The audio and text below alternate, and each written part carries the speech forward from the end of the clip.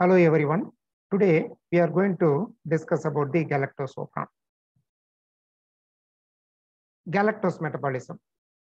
Galactose is a 6-carbon sugar derived from lactose as well as from various heteropolysaccharide on hydrolysis. It is converted into glucose 6-phosphate by a sequence of reaction and enter into glycolysis. The conversion of galactose into glucose 6-phosphate requires a set of enzymes coded by respective genes called as GAL-E, GAL-T, GAL-K, GAL-M.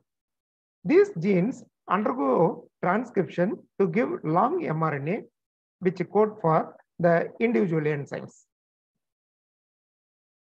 Gene GAL-E code for mutaroutase, which converts beta-D galactopyranose into alpha-D galactopyranose.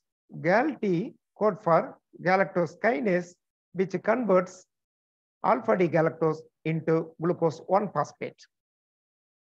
GAL-K enzyme code for galactose 1-phosphate uridyl transferase, which convert glucose 1-phosphate into UDP galactose. GAL-M gene code for UDP galactose epimerase, which epimerases UDP galactose into UDP glucose. This UDP glucose further converted into glucose 1-phosphate, which again converted into glucose 6-phosphate, finally enter into glycolysis. Galactose operon concept. Gal-operon consists of 4 genes required for the catabolism of galactose. These genes transcribed as a polycystonic mRNA under the control of 2 promoters called P1 and P2.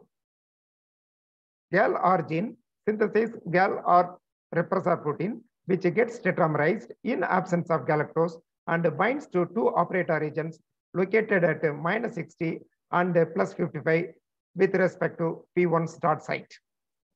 Upon binding of repressor, DNA makes loop structure due to interaction of repressor complexes and prevent RNA polymerase binding and hence no transcription. If dimeric form of repressor binds to operator external, it activates P2 promoter and allows basal level expression of the genes. In presence of galactose, galactose binds to repressor protein and alters the conformation and prevents its binding to operator and allows the gene expression. In absence of glucose, cyclic AMP level increases, which binds to CRP protein. This CRP cyclic AMP complex binds to the CRB, CRP cyclic AMP receptor binding site on the promoter and increases the affinity for RNA polymerases, which in turn does more transcription. Thank you.